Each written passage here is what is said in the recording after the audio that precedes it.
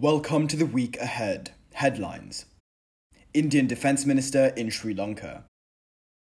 August inflation data to be released. Fuel prices likely to remain unchanged. On Sunday, Rajnath Singh, Indian Defence Minister, will arrive in Sri Lanka.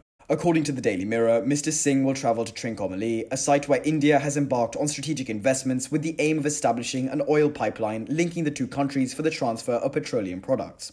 During his visit, he is likely to hold talks with President Ranil Wickremesinghe.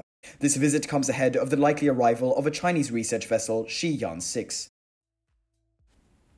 On Saturday, fuel prices are likely to remain unchanged. Despite the Sri Lankan rupee fluctuating against the dollar in August, the exchange rate on average remained steady. At the last fuel price adjustment date, petrol prices were increased whilst auto diesel was reduced. On Friday, Colombo-centric inflation for August will be released. This is likely to fall further.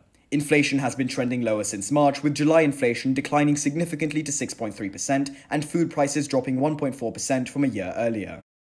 This enabled policy rates to be cut. Since June, policy rates have been reduced by 450 basis points.